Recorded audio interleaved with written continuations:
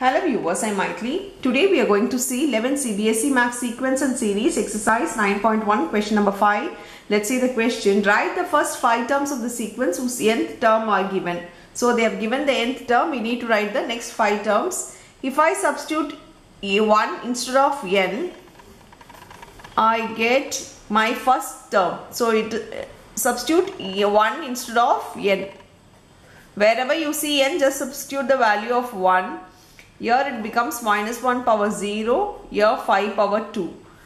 Anything to the power 0 will be 1. So it becomes 1 into 25. 5 square is 25. So your answer will be, first term will be 25. A2 similarly minus 1, 2 minus 1, 5, 2 plus 1. Here becomes minus 1 to 5 cube. This becomes 125 into minus 1 will become minus 125. A3 minus 1 power 3 minus 1, 5 power 3 plus 1. Here minus 1 square into 5 power 4. Minus 1 square will become plus 1, so this becomes 625. A4 minus 1 power 4 minus 1, 5 power 4 plus 1.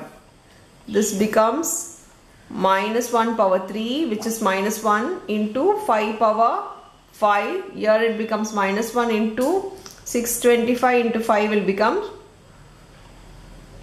3125. So into minus 1, this becomes minus 3125.